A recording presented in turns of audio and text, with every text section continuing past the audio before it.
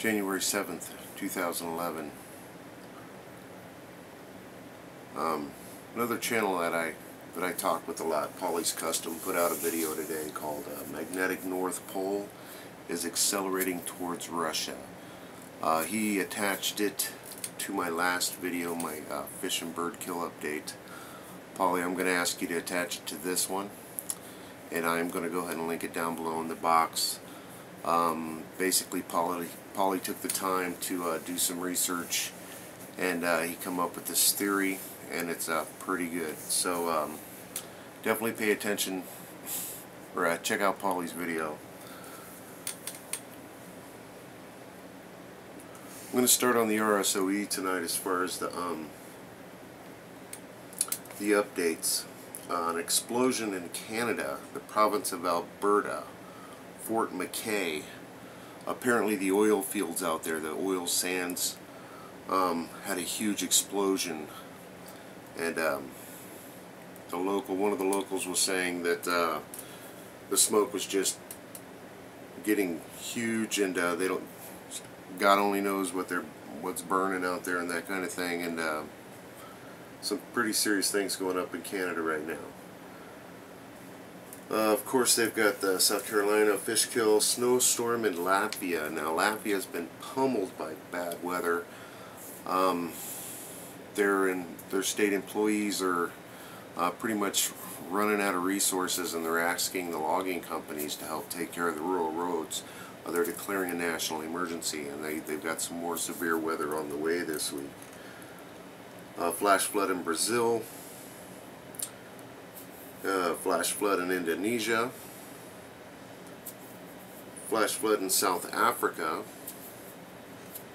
And then a heat wave in South Africa, but it's in the Cape Town area. It's like a different part of, one side's raining and the other side's roasting down there. They're just having a fun summer.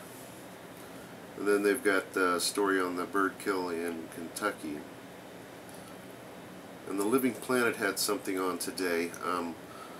Australia, Victoria, farmers prepare for the next locust plague. So not only is Australia dealing with all these torrential rains and just biblical floods, they're dealing with these locust plagues as well. They've already had one big one roll through and just do all kinds of damage to their crops and farmland. And according to this, they're about ready for round 2. And then right after that story, they've got tarballs continue to plague Alabama shorelines. So apparently this story is going on about how these crews took 10 days off for the holidays, and when they came back, it looked like they didn't even touch the place. So don't tell me there's not still something going on down there in the Gulf of Mexico, and those tarballs will be there for a very, very long time. They got a little Ice Age NASA satellite reveals snow-covered Ireland.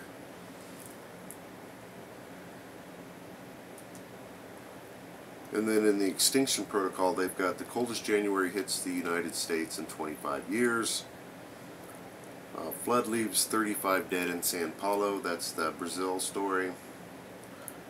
Planetary magnetic field weakening. There's the Tampa airport story.